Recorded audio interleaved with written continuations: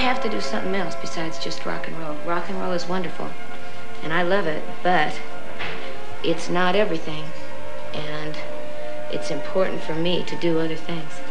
It always has been, though. I can't live on just one. I'm a Gemini. Ballet is so physically difficult that it takes, if you have any problems or if you're worried about anything, and you come down and do this for 15, 20 minutes even, you know, if you don't even get to class, you can't think about anything else but this.